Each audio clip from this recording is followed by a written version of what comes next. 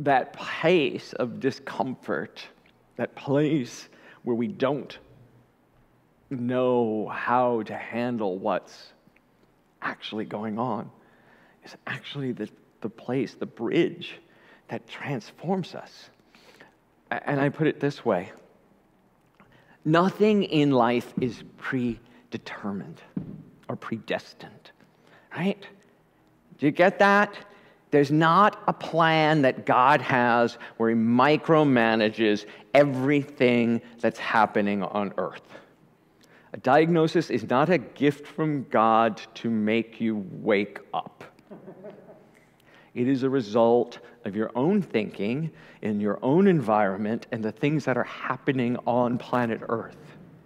What God is, what I describe as God, what you might call spirit, what you might call universe, is the energy and the life force and the infinite possibilities that you can transcend a diagnosis, that you are bigger, the truth, that you are bigger than a diagnosis, and the knowing that there is always another way.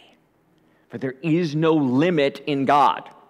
There's no limit in spirit. There is no lack of time. There's no lack of resources. There's no lack of possibilities.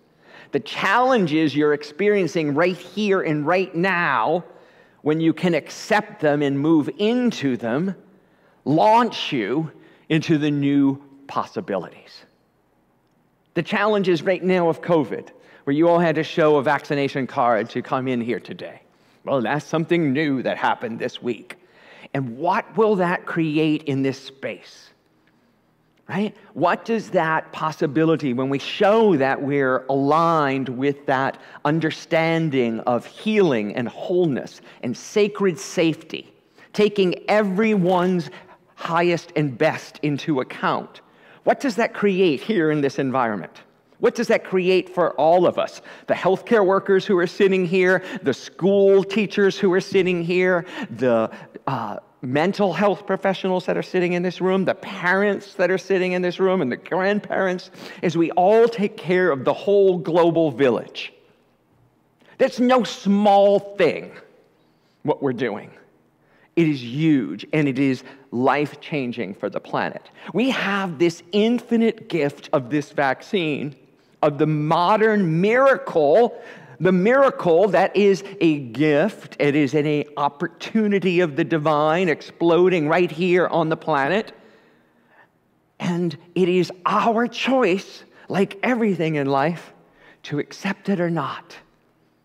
The universe, God, is constantly providing everything we need, saying, here it is. And our thinking, our beliefs, our faith determines whether we'll say yes or no to the good that's there.